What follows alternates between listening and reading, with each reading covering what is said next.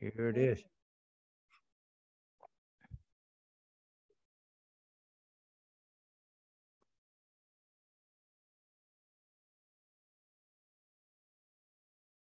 Welcome, everybody.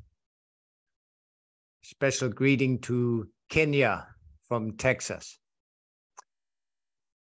We are on day number 4. Time goes by fast. Looking at marriage, relationships. I call it for 2 to be 1. Keeping your vows while keeping your vows. Bible-based, Christ-centered relationships. I will pray in a minute. Then we have a few announcements, and then I will read a couple quotes, and we look at application, what we can actually do as couples. This series actually here in Kenya has helped me think through my program. I need to split my papers apart a little more. Too much information on one page. I'm going to develop an introduction page, and then 1 page on creation, 1 page on the fall and the consequences. David and Bathsheba might be enough for its own page, and I have a whole series, but it's also nice to have everything on 1 or 2 pages and not 20. So I'm thinking, what is the best approach, not for me, but for couples, to have something in their hands. Important topics today. Somebody thought, I think it was George Barna. He's a researcher, especially in church matters. I don't have the original study, but I think it was him who found that if couples do 4 things, the divorce rate drops to 1%. So we will look at 10 things couples can do, but those 4 things will be part of it. Best way to start with anything in life, not end, but start, is with prayer. We will pray together. I will pray with you and for you. So let us pray together.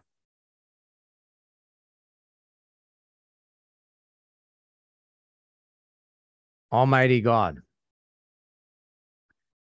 we need to thank you for inventing human beings, and not just that, but the idea of male and female, and divinely inspired human love between a man and a woman.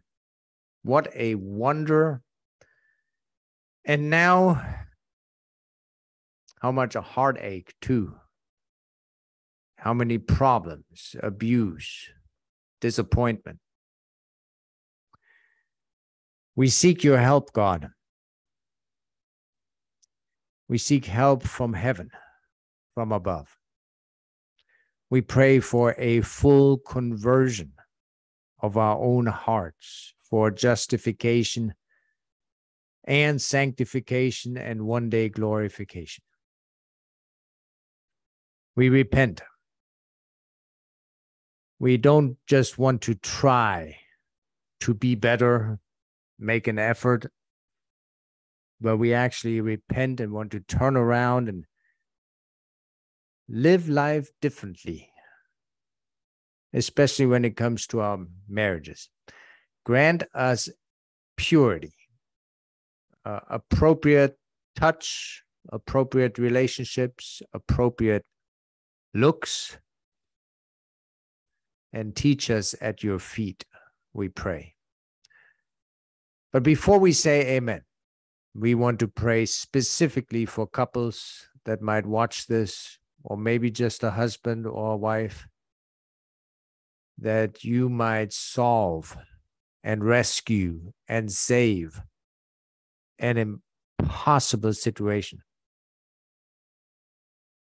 We ask that you might prevent a divorce among some couples, that you stop, that you prompt people living inappropriately, that you stop that. Introduce your word to our lives, we ask in Jesus' name. Amen.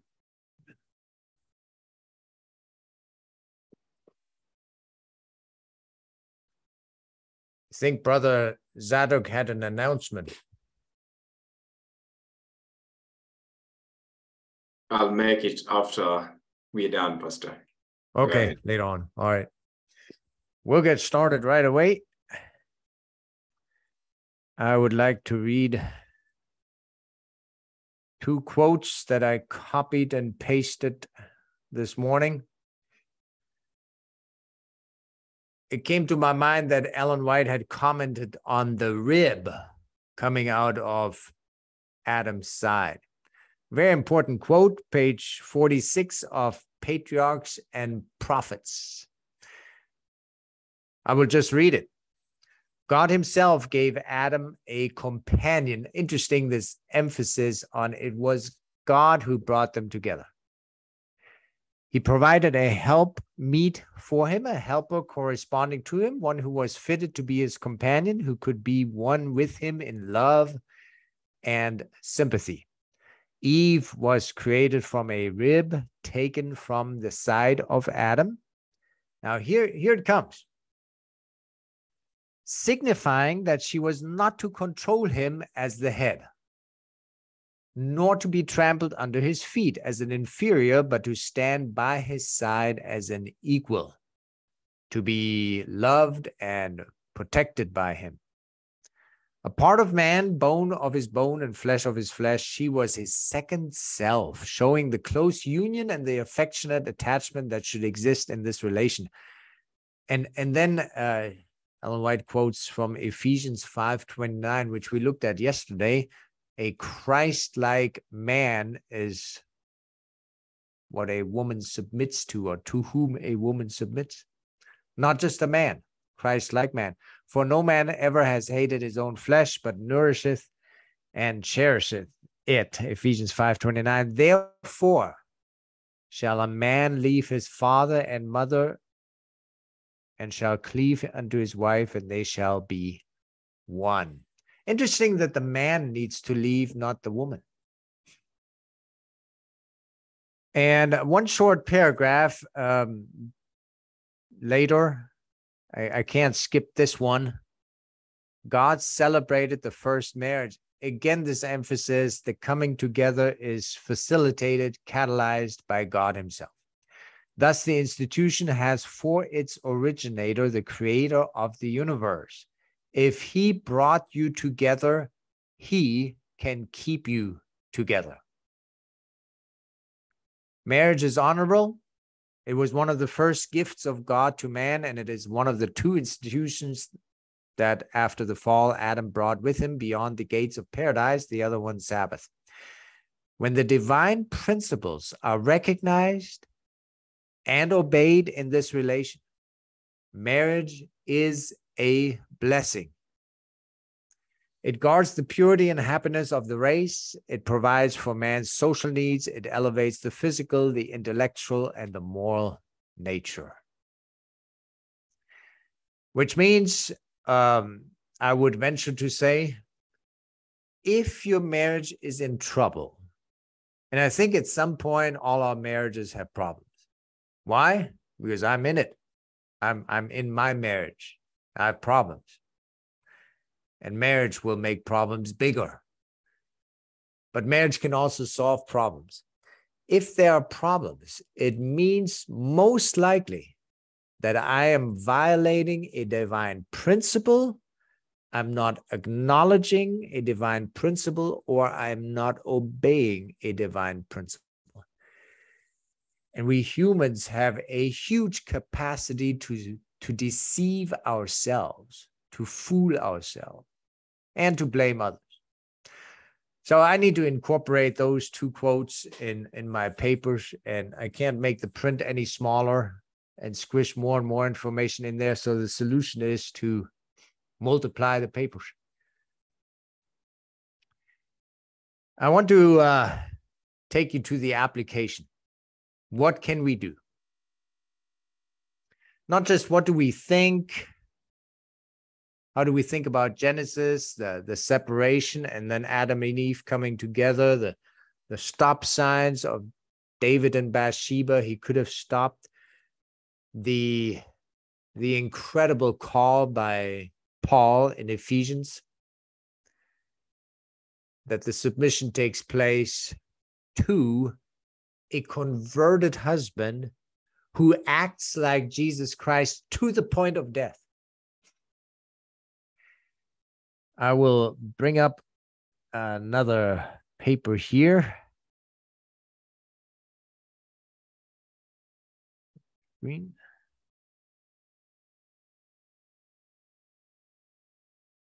I'll fade it in and out every now and then, but I want to show you the top 10. Yesterday we read these questions. We've already read those. I'm going to go straight to what I would call my top 10 things to do as a couple, the essentials of life. And this applies to married couples and divorced couples and not married couples, singles, not married couples, pre-marital couples. This applies to life. I think those 10 items. Now, as I said, I think it was George Barna who said there are 4 things, those 4 things that reduce the divorce rate from 50% to 1%. He looked at couples that were still together after 20, 30, 40 years. What were those couples doing? I need to hunt down the original study. He said, number 1, they pray together. They read the Bible together. They go to the church together, and they sit together, and they spend time together. I think it was Samuel Bakioki, he has passed away now, who once told us that he and his wife did not love each other when they got married. Yep, couples like that. Most couples are in love and they get married.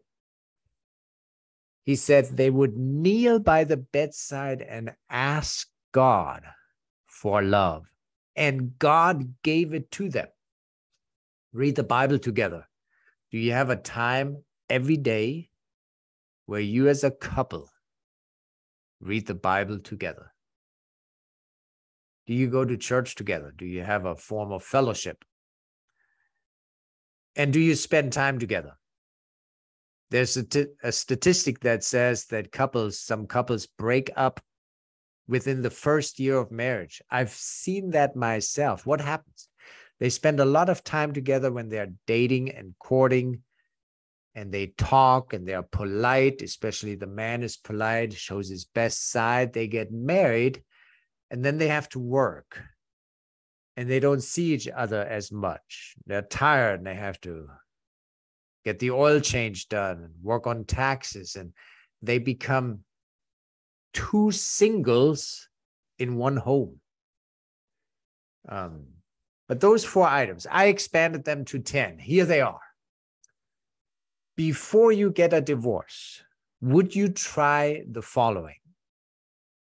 Without necessarily directly solving your marriage problems, would you commit to, I don't know how long, but to doing the following 10 things and see what it does to you yourself and to your relationship?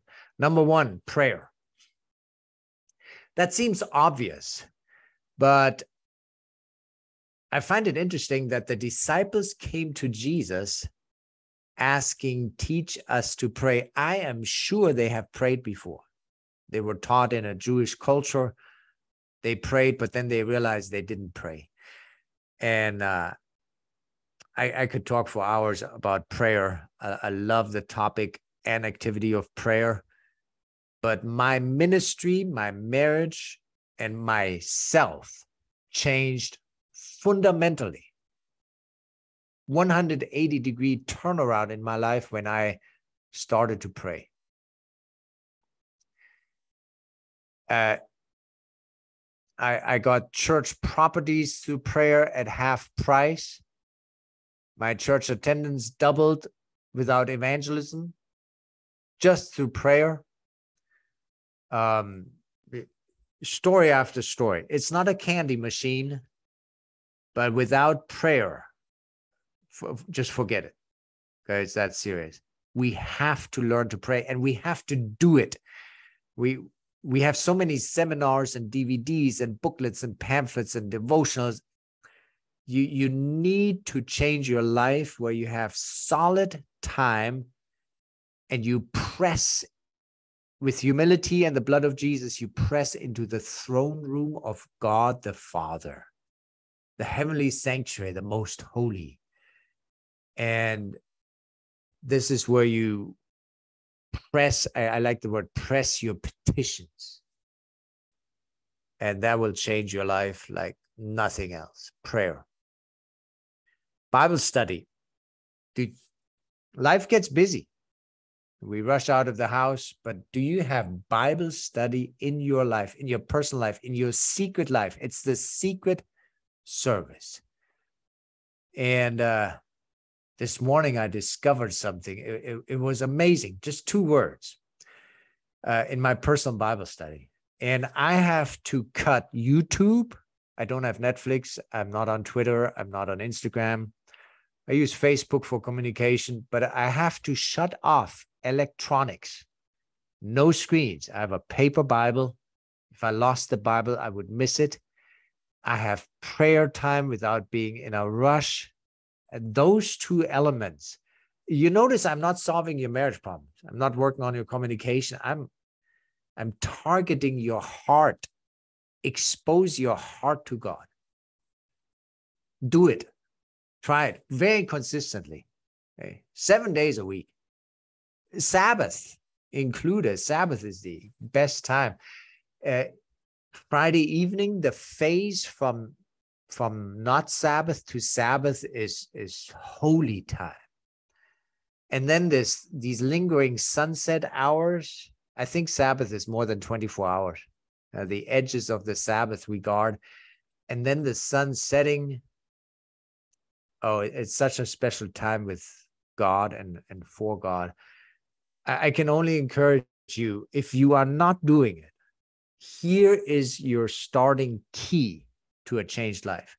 Develop a prayer life and a study life, you with God, personally, alone with the Almighty. Love. Let me tell you something about love.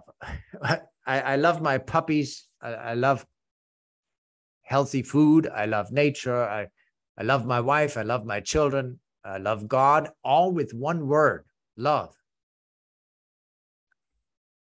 In 1 Corinthians 13, Paul interrupts himself. He talks about not love, spiritual gifts.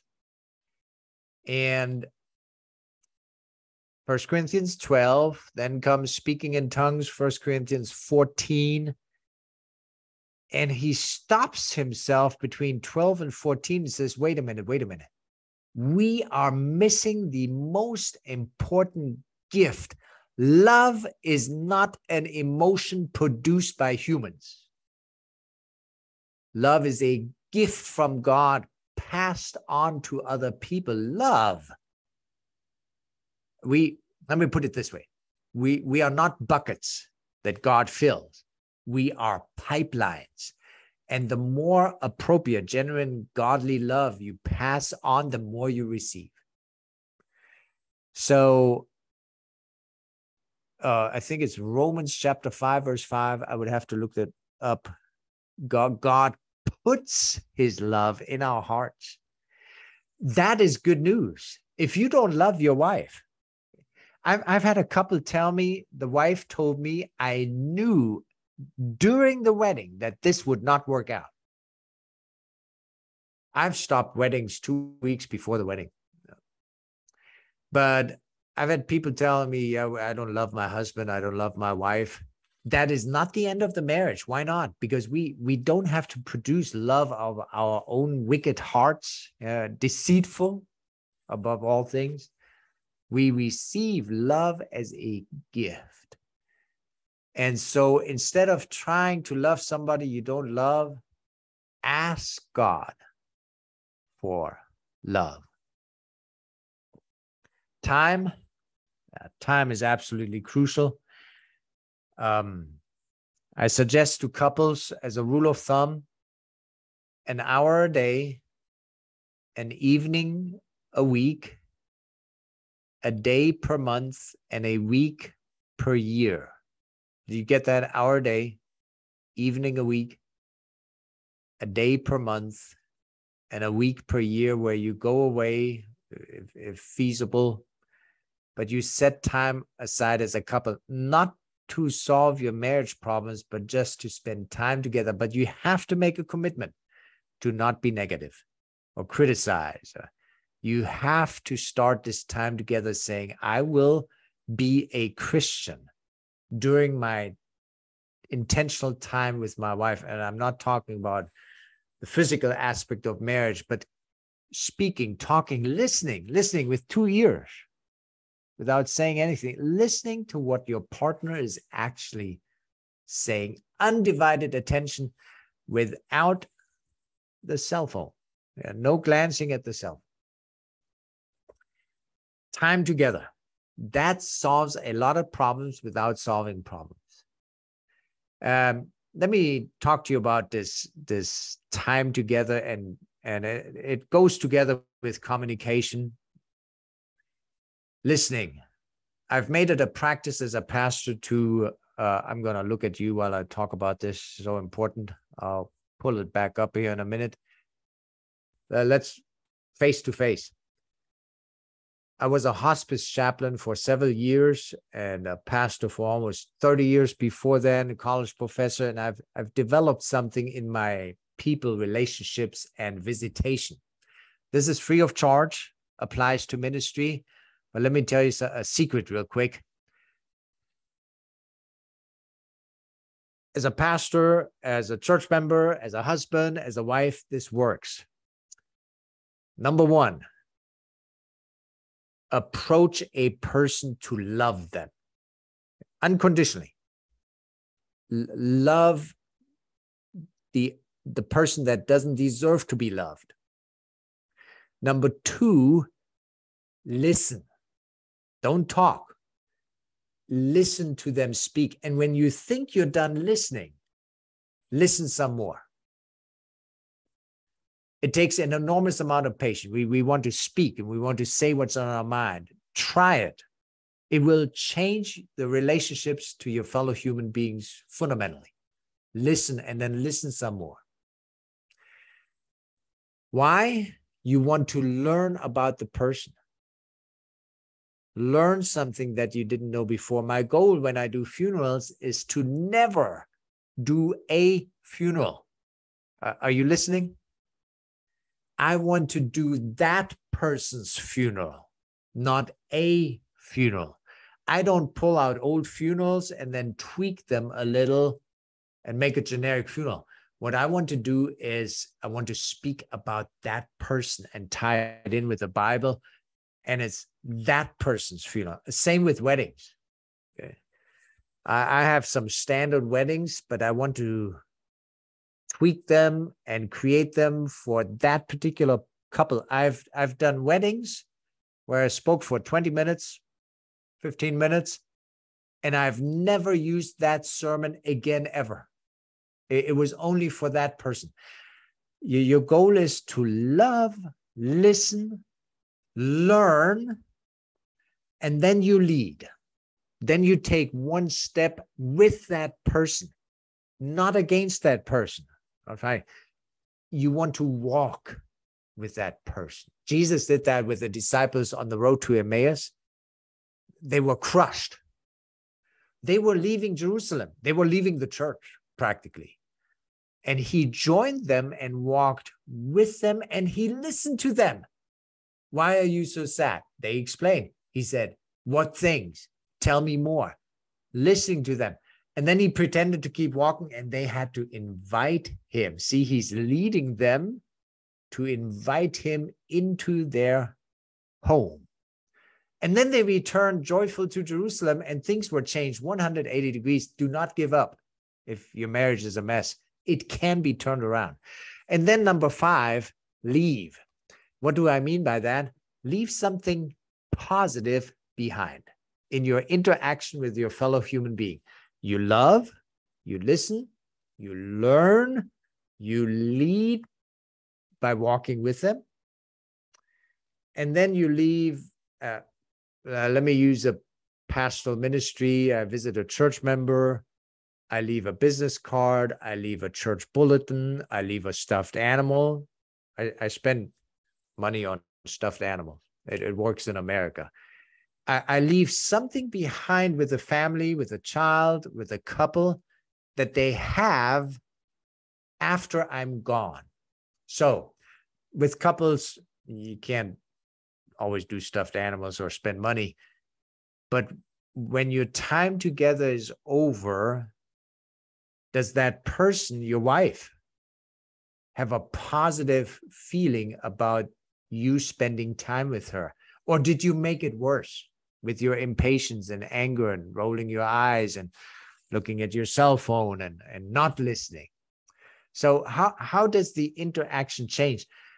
I'm doing a study with a teenager in Germany right now, going through the Gospels, and we're looking at how does the situation start? Jesus comes into the picture, and how does the person end up? What do they choose? What do they say? What's the end of that particular situation? I hope that makes some sense. So it's a very intentional way of spending time and communicating. Now, that's easy for me to say. Suit and tie, camera rolling, people watching. Oh, Pastor Ingo is so great. I have to choose to act like that and practice what I preach. And sure enough, I knew that would already happen. I'm doing a marriage seminar here in Kenya, for Kenya. And I knew God would test me. And I also knew Satan would challenge me on that. And so yesterday I had planned to spend another hour in preparation for this. And my wife needed something done. And it was not mean-spirited. She did not try to pull me away from my Kenya preparation. It needed to be done. And sometimes it's okay to say, can we do that later? Honey, sweetie, whatever you call your wife. I'm really busy right now. That is perfectly okay. But I evaluated the situation. I was ready for Kenya yesterday. And I thought, she needs me right now. Let me spend time helping my wife doing this and this and this. And my attitude could have been, doesn't she realize I'm busy? I'm doing a whole week with Kenya, and I have Denmark and Norway waiting for me, and the Germans are waiting for another study on 1 John chapter 5, verse 7 and 8 we're studying, and I have a meeting tonight here in Texas with a group about a topic, and I'm busy. So I have a lower nature reaction, a sinful reaction sometimes in my mind. I have to decide, what do I do with that? Do I allow that to come into my heart and hurt my relationship in my marriage? Or do I pause for a second and decide, I'm going to be an Ephesians chapter 5 husband? Tomorrow, I'm still thinking about it, how transparent I want to be. Tomorrow, I haven't decided yet, I might tell you about my worst possible moment in my life. And that has to do with marriage. And I had to make a decision. It was a difficult one. And it's not that long ago. It was August 2018. I might talk about it. I might not. Have to decide, how much personal life do I share? Then we have another element here. I should bring it back up so you can see it. And that leads me to think I need to make the font bigger, have less text, and I hope it works. Less information gets processed better than too much information. Character, money, time, love, Bible, prayer. Let's talk about money for a second. I'm not an expert in money. I have made money mistakes that have hurt my family. I've been on food stamps, believe it or not. Not when I was a pastor, but in Germany. Pinching poverty in the Western world, we can't claim that term really, but we do have poverty as well. Money is such a marriage killer, the wrong use of money. Since I'm not an expert, I will tell you 3 things that you need to do with money and that I'm dealing with money and I'm wrestling with it. And it's just 3 things, very simple. Number 1, they come later on, but I'll tell you up front and then I'll repeat it. Take care of your past, get out of debt. Number 2, figure out your present situation. Budget, do not spend more than you make. And number 3, plan for the future without hoarding. I need a number 4, give money away. If you make a little extra and you don't need all your money, you need to help people. And it's a joy to help people. So really 4 things. Character is a Greek term. They have found, I think it's in Thessalonica, Greece, that the process of putting a value on a coin is called to characterize the coin. Your character is a value imprint, and you have to work on your character. And the only way you can do that is die to self. It's a death. It's a painful process. And you resurrect as a new person, but don't work on your wife's character. Well, we read Ephesians 5. You introduce the word as a husband to your wife. But you work on your character. Okay, your character needs work. Purity. If you have a bad habit, if you cannot control the use of electronics, if you're watching the wrong things on the internet, the solution by Jesus is not to try harder. It needs a decisive, radical change. I had a church member who got rid of his computer. They couldn't control it, couldn't manage staying away from bad websites. Jesus says, don't tweak your life. Don't try radical, aggressive, decisive change in your life. Stop it. Okay? Don't do less. Don't stop it. 100%. No more of those websites. Character development. Cut off your hand, your eye. Not literally, but if we did, if I started digging in my eye, start cutting my hand, I would probably decide I need to quit this sin instead of losing my hand. So highly valuable. And Jesus says, pretend you're cutting off your hand, plug out your eye. That is how serious this is. Stop it. Communication, already talked about that, no pun intended, but we have 2 ears, we have 1 mouth. The key, I think, to communication, I'm no psychologist, I'm not a communications expert, but I do know one thing: listening works miracles. How do I know that? Because the highest confession of Judaism is Shema Yisrael Adonai Eloheinu Adonai Echad. Listen, hear, O Israel, the Lord your God, the Lord is one. Powerful statement. I love it. Out of that one statement, that God is one, comes the highest commandment in Deuteronomy chapter 6, verse 5. That needs to be told your children, cross-generational ministry. That needs to be put on your hand and your forehead, which leads us to the mark of the beast. Okay?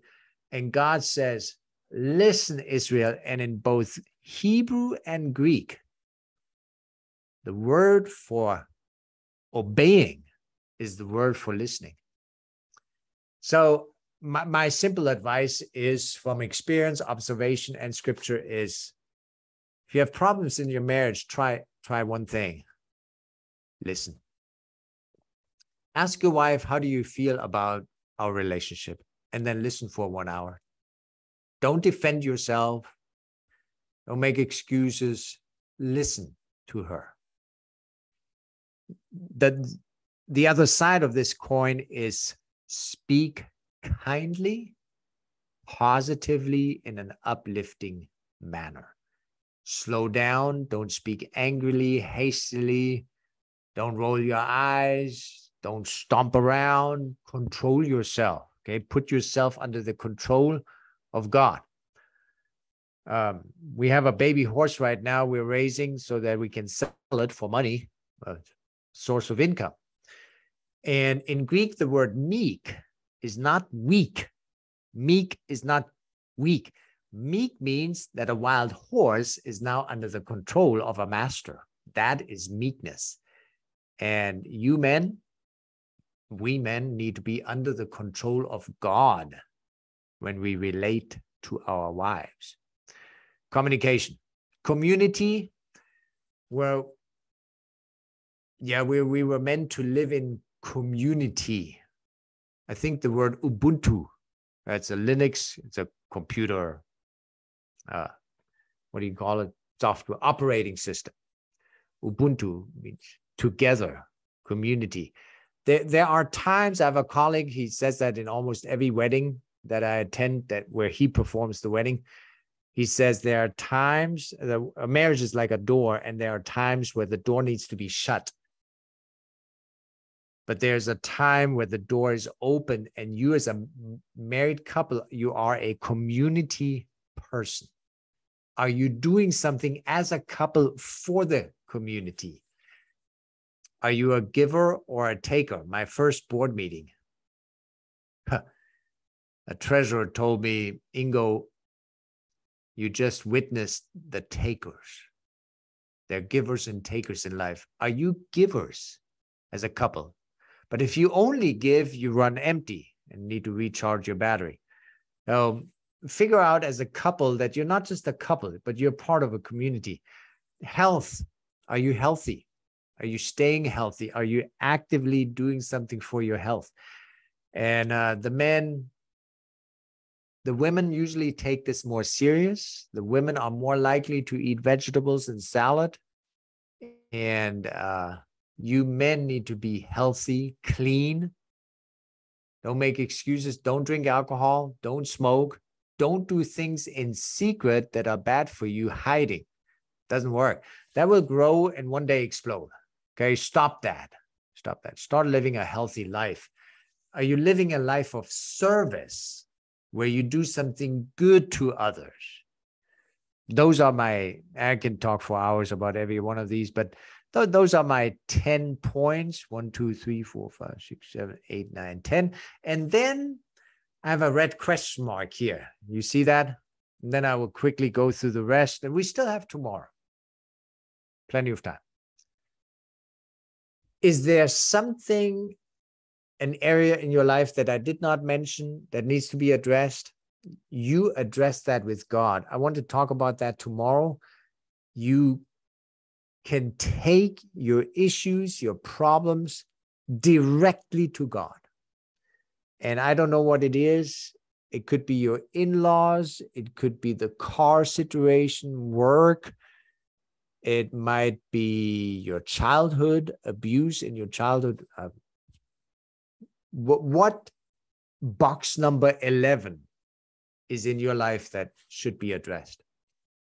Take it to God first. Prayer and fasting. Let me highlight a few items about prayer here. Psalms 50, verse 15. One pastor gave me this text. Thank you, Brian. Glad you were here. Maybe tomorrow again. God bless you. Yeah, I check the chat while I'm talking because it affects what I'm saying as I'm going along. It's not an interruption. Okay? Happy for you to communicate with me. A pastor told me Psalm 50, verse 15 is God's phone number. Call upon me in the day of trouble. I will deliver you and you shall glorify me. Mark chapter 135. And I've been inconsistent the last 30 years about this. When I was consistent about this, I saw miracles. Miracles. I remember I had a church problem. In a church, I would get up at 4 o'clock in the morning with my German Shepherd dog. Don't have him anymore. He got killed, run over by a car. But the dog was happy. It's about 4:30 in the morning, and I get sleepy inside. So I went to the lake so I wouldn't sleep through my prayer time. And the dog is happy. The stars are still out. The city is still asleep. And I'm wrestling with God.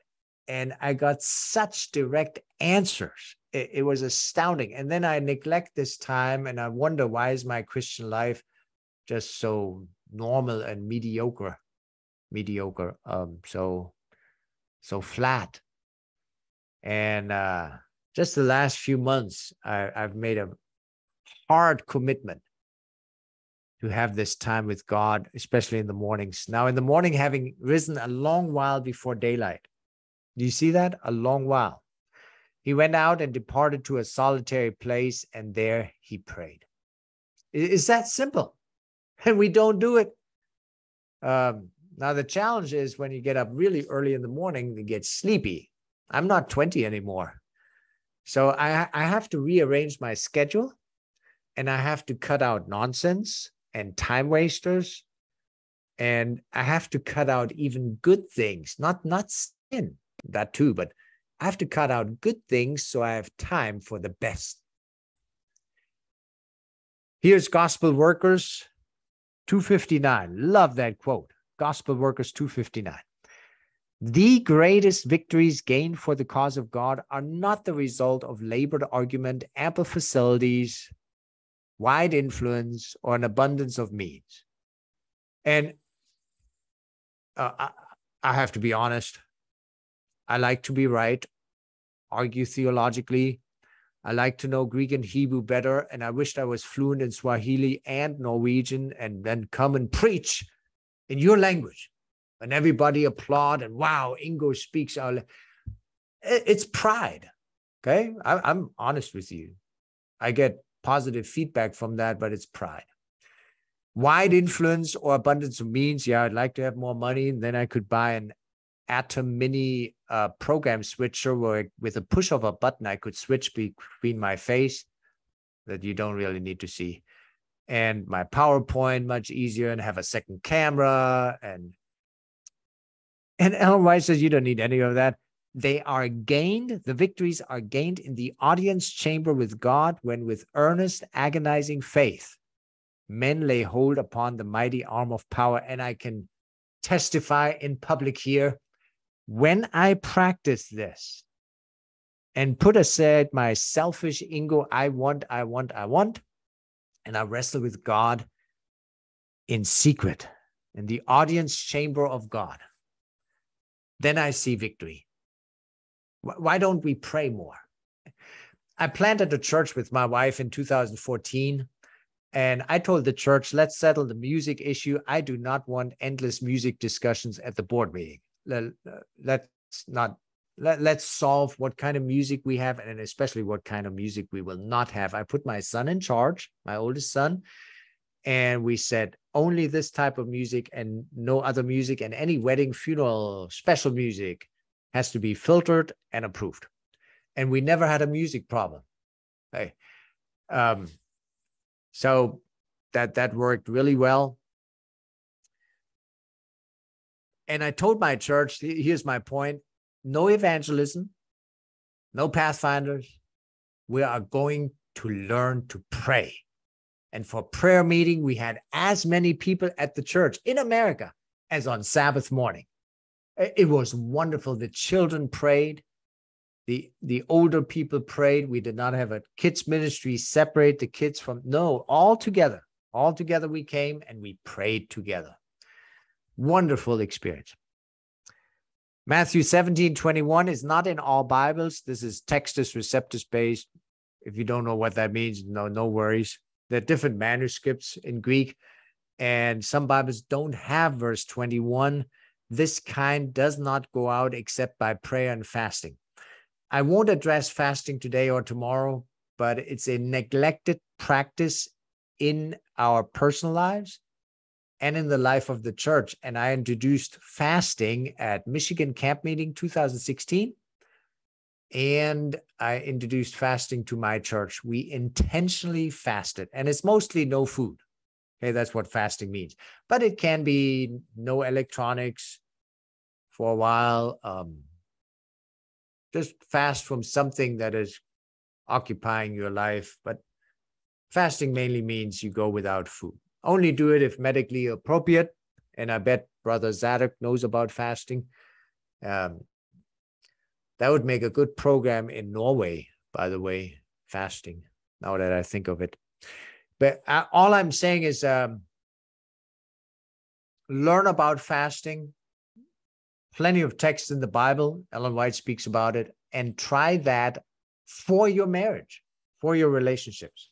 Introduce fast. Start with one meal. You skip one meal. And I'm in a different culture. We eat way too much sugar, way too much fat and foods we shouldn't eat. You might be in a different environment. One time in the Philippines, I told a group of people you need to exercise. Well, they work 12 hours a day in the rice fields. So I had to change my health talks. But you understand, discover prayer and fasting for your life. Please try it. Bible study. I have some texts here that I'm suggesting you read together. I won't go through them. There's one, Psalm 119, verse 9 through 11. Young men, if you're not married yet, read it, memorize it. Okay, and I think the King James in English gets it right. Would be interesting what Kiswahili says. In the Hebrew, it actually says, how can a young man cleanse his way? That means he's already defiled as a young man. The NIV says, how can a young man keep his way pure? I'm not a Hebrew expert, but for what I'm seeing in the text, it's you've already taken a step too far. And it's by, how do you get back to purity? By keeping his word in your heart. Start memorizing scripture, but not just memorizing. An atheist can do that, but from your head, memorize with your heart as well. Yeah.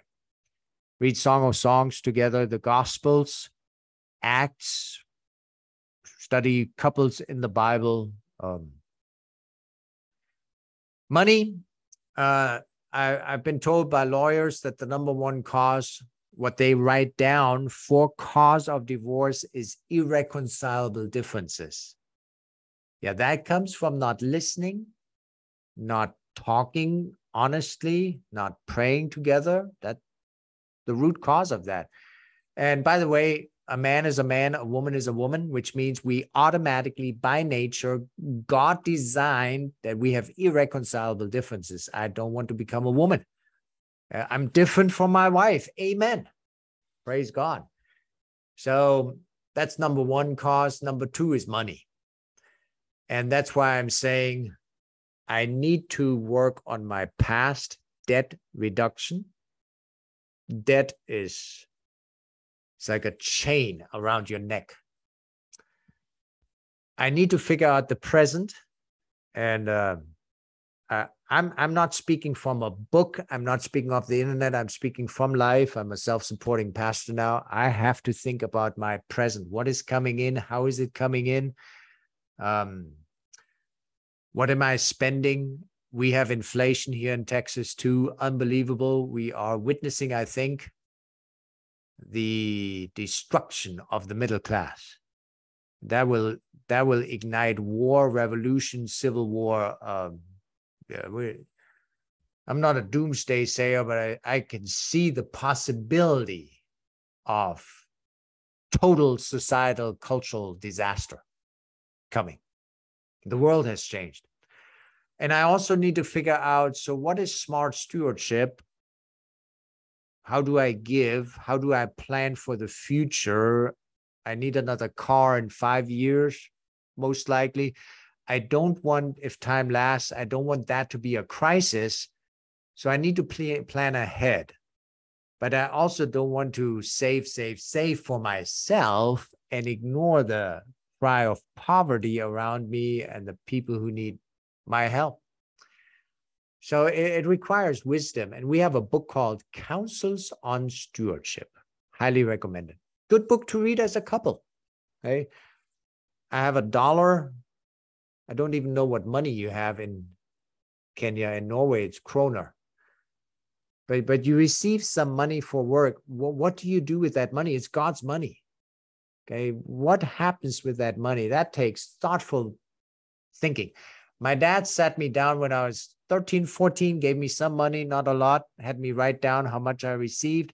And then he had me write down everything I spent, new jeans, new clothes, school books. And then every month we compared my income with how much I spent. Thank you, Dad, for doing that. That was very helpful. And I also need to figure out how do I help people? Who do I help? With how much? How often?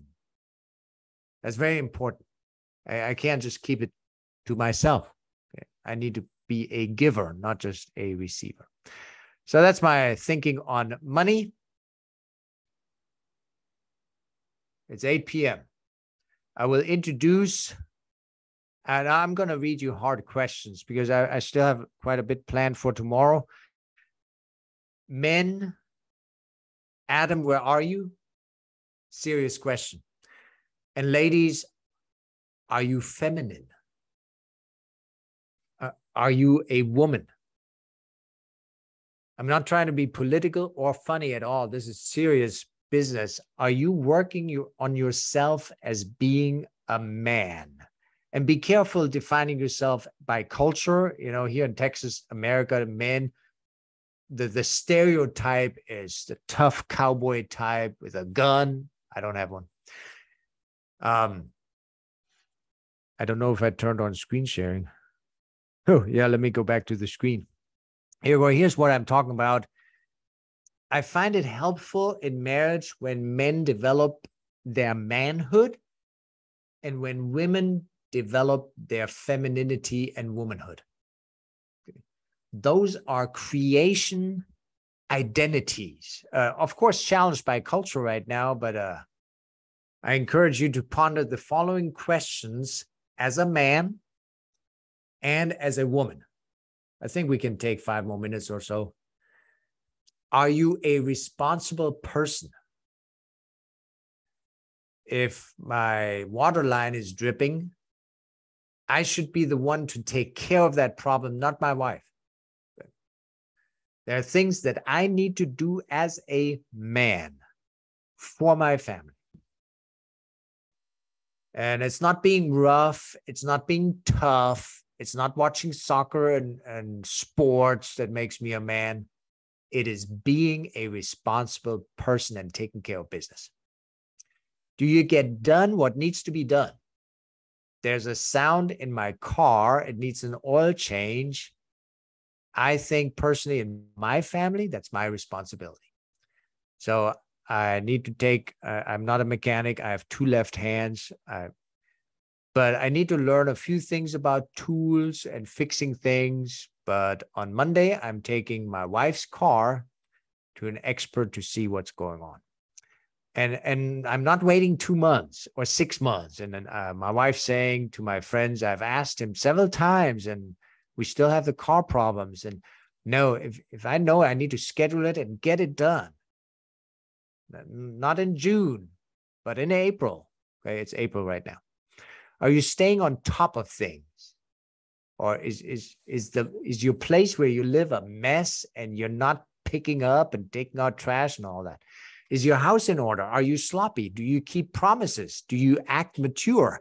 Are you serious? What excuses do you make? Are you serious? I'm challenging myself on that. I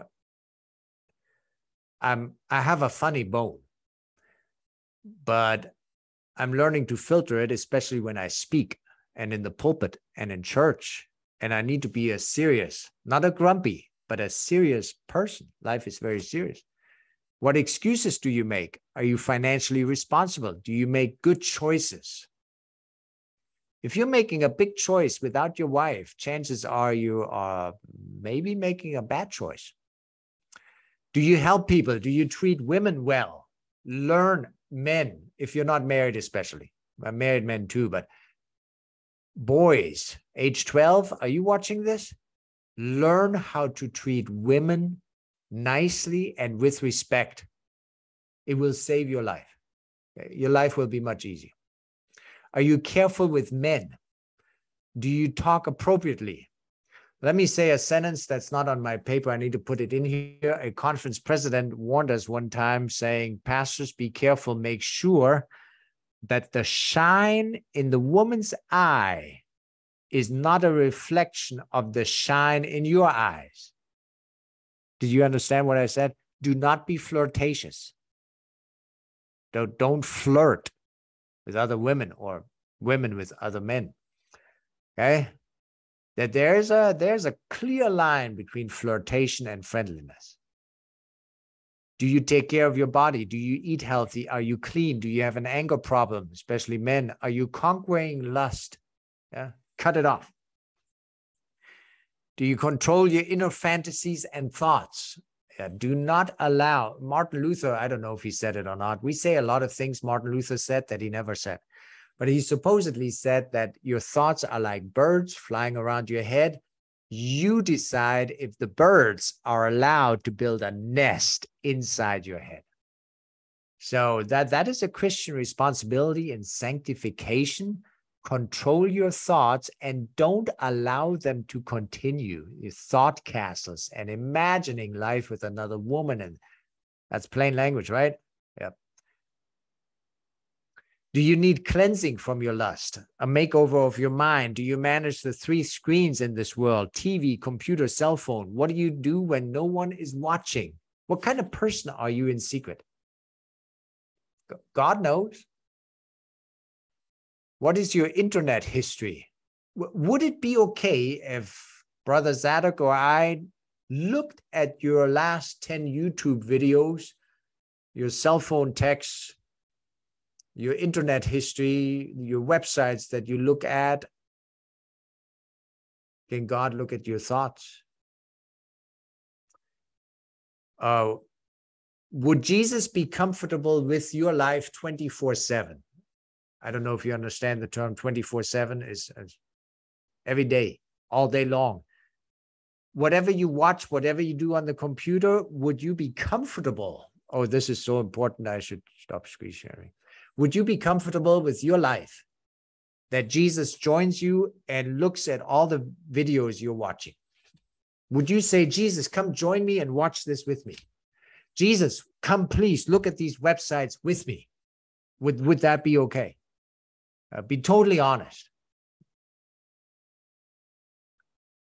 I'm looking at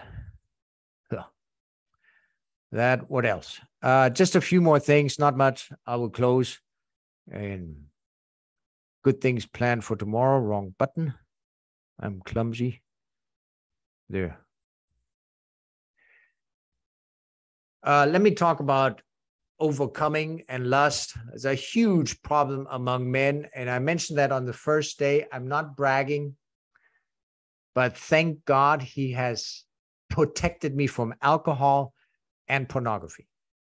Never gone on a bad website or bought a magazine or looked at that. I cannot afford to have those images sit in my brain like glue. We have an Adventist pastor, Bernie Anderson, who's written a book about this. It's called Breaking the Silence. Okay, he came out in public with that problem. And it is rampant. Men looking at the wrong things. So let me tell you something. We have an adultery in Genesis chapter 38. Incest. Horrible. But in 39, there's a contrast. Joseph, he has the opportunity, but he runs and flees from it. Let me tell you, men especially, flee lust like the plague. Flee like Joseph. Run for your life. It's a momentary pleasure, but it a lifetime, and it could possibly cost you eternity. It's not worth it. So if you're dealing with that, deal with it with God. Stop it, cleanse your life, start over, and maintain purity in your life. Do you need to apologize? Have things gone wrong in your life, terribly wrong? Do you need restoration? Do you listen really? Do you listen patiently? The sparkle in your eye, yes, I will explain that. That's probably good for today anyway. Let me explain the sparkle. Tomorrow we talk about forgiveness. That is a huge topic. Forgiveness. Forgiveness is the hardest thing. I've had to deal with that the last few years. I was terminated from denominational employment overnight. Practically no warning, 24 hours, and I was out. And I've had to deal with forgiveness. I will talk about that tomorrow.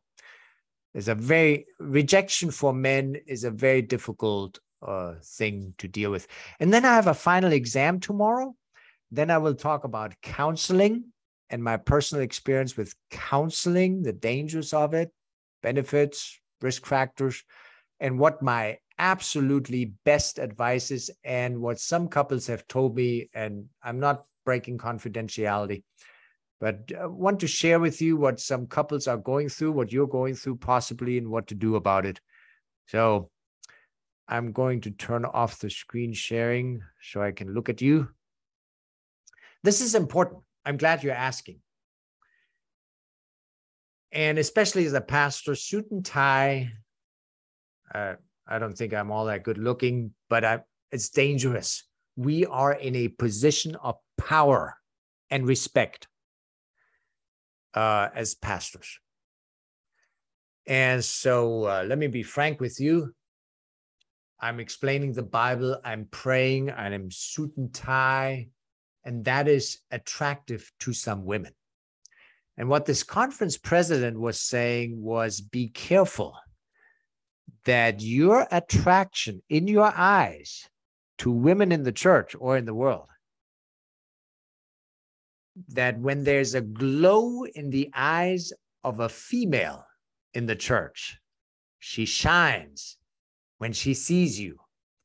Make sure that that shine in the woman's eyes and the smile and the connection she's making with you, that is not a reflection of your shine in your eyes, meaning flirtation. So what this conference president was saying is, I knew him well. He's passed away now. He's saying, if a woman is attracted to you, make sure that does not come from you feeding it with your glow and your smile and your shine in your eyes is now reflected in her eyes. Does that make sense? I'll give you an example. I think it's well worth a few extra minutes again.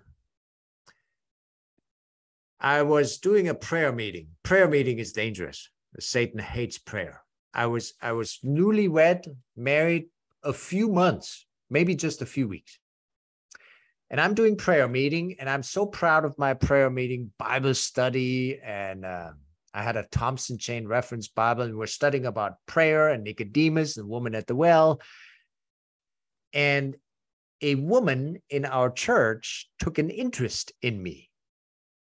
And I'm going to say it, stupid male Ingo I am. I thought she was interested in my theology and my Greek and Hebrew and Bible study, and I was excited.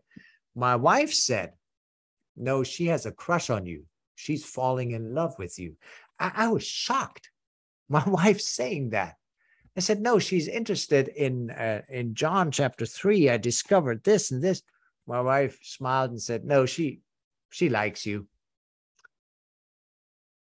I said, what are we going to do about it? My wife said, I will take care of it. What we did is after prayer meeting, my wife would stand next to me so that when the ladies came with their Bible questions, but it wasn't about Bible, it was about spending time with me. My wife was right there. Guess what? It solved it. I had another prayer meeting where a woman would come and say, Pastor, I have a real issue with. Can we pray in your office? I said, we can pray right here. Well, I would like to pray in private. And she wanted to hold my hand.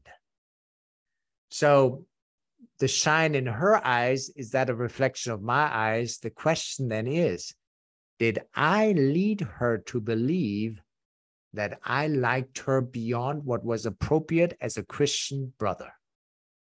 And now her interest in me and wanting to hold hands after prayer meeting in my office alone, did that come originally from me? That's the question. See, was it reciprocal? And I did not pray with her in my office alone holding hands. Absolutely not. Prayer meeting, so dangerous. I will close in 1 minute. I had a lady come after prayer meeting saying, my car's not working, and everybody was gone. My car's not working. Can I get a ride from you home? A young lady. Absolutely not. Okay. Be careful being alone with women as a man and vice versa. I said, I will call Elder so-and-so and see if we can give you a ride home together or so, but no. Okay. So am I feeding those kind of requests as a man, or is that women taking a like in me? We have to be very careful. When the grass, gentlemen, when the grass appears greener on the opposite side of the fence, it is time to water your own lawn. Do you understand that? If you start thinking the woman across the street is better than your wife, work on your relationship with your wife. Do not feed that potential relationship. Serious matters, right? We will talk about forgiveness. If things have already gone too far and there are broken things in your heart, in your relationship, we will talk forgiveness tomorrow. It's a most important topic, and it's so hard to do, so difficult. But I know from personal experience that I think I can talk about it. I will give you some pointers. We will take a final exam, just some hard questions to ask about your relationship. And I will also talk about counseling or any questions you might send to Brother Zadok. If you're embarrassed to send them to Brother Zadok. Oh, I got 4 messages in chat. I will deal with those questions in a second. If you're embarrassed, I don't know you. I'm not passing on your emails. I will not analyze your name. I'm promising you, if you send a question directly to me, I'm on Facebook, my website, you can reach me. Brother Zadok is allowed to give out my email. It's okay. You can contact me directly. I will keep it anonymous and then delete any communication. Okay. I've heard every question. I think you will not embarrass me. Yeah, the whole spectrum of humanity I've dealt with. So we can do that. Are all men aware of that attraction? No, we are clueless. Okay, many times, and I'm not trying to be silly, men are often clueless what's going on. We overstep our boundaries. We push how far we can get with women without having an affair, just being more friendly than necessary. How do you help your spouse understand if such observations are made? Patiently. That is a very high-risk conversation. He might explode. He might dismiss it. You have to find an opportunity and a pre-conversation where, say, I want to talk to you about something, but I'm afraid how you will react. Okay, prepare the conversation.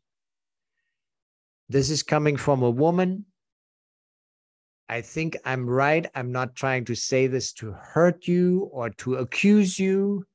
I'm just observing the following. I'm letting you know what's in my heart. But you have to get an agreement from your husband, from the man in your life, that he will listen. Otherwise, most men, just like the woman at the well, will react with dismissing it. Oh, no, there's nothing. You're making things up. You're seeing things that are not real. And no, there's nothing going on. And our first reaction as sinners is Garden of Eden. No, it's no problem. We make excuses. So my advice is you have to get some kind of connection with your husband where he might listen to you and take you seriously.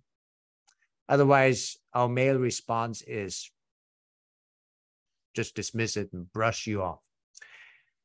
Pastor, can we send, oh, there it is. Can we send personal questions to you? Anonymously, yes. Hang on. I get more messages every day than I can possibly handle. But for tomorrow and the near future, I will put other things aside and respond to Kenya. Okay, promise. And I will not tell anybody. Now, Ellen White has said women should go to women.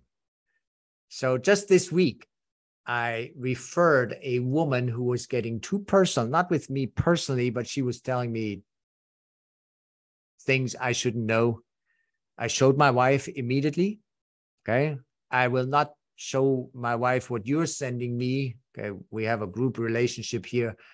But in that case, I thought my wife needs to know what was sent to me. And then we found help outside of me.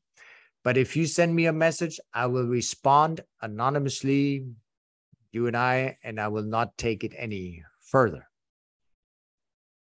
Here is my number one email. I have several emails, but I will check this one and respond to you directly. That's right. If that is helpful. I had one more thought.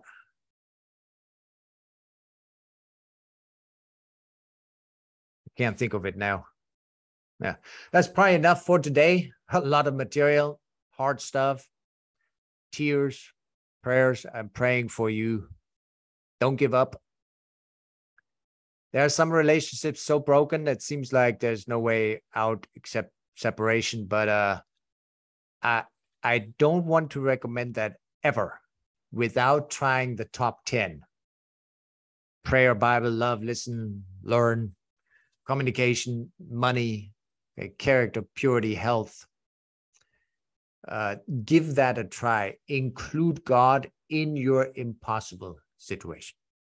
So I think it's best I pray, and then don't go away. Brother Zach has an announcement and something to share. But let us pray together. We're getting to our hearts, right? We're not just talking marriage and Bible. We are bringing the word of God into the dark corners of our hearts, and I pray light will shine. Let us pray together. Oh God, just from the questions and the comments in the chat, I want to present these people that I don't even know, couples, suffering women, sinful men, to you, into your throne room. We sometimes don't know what to do. Seems like we've already tried prayer and this, and person won't listen. And I want to pray this very moment for a breakthrough, a miracle, that there's still a chance, a turnaround. I want to pray for us men that we become listeners and not immediately respond or be impatient or explode or walk away. I pray for brutal honesty before you. I want to pray for the ladies that are struggling. I want to pray for people that are in tempting situations, crossing the line in thought, in look, in shine in the eyes, in touch, in comments, and whatever it might be. I pray that the Adams and Eves of 2023, that you might show up in our fallen non-paradise, in our relationships, and bring us back together in a blessing, in harmony, in a sense of peace in the relationship. we are pleading with you in prayer. I want to pray that between now and tomorrow, when we meet again, you grant us an extra measure of your Spirit, your blessing, your grace, your intervention. Not a human counselor, priest, or even Ingo, but your presence. We thank you for that. In Jesus' name, amen.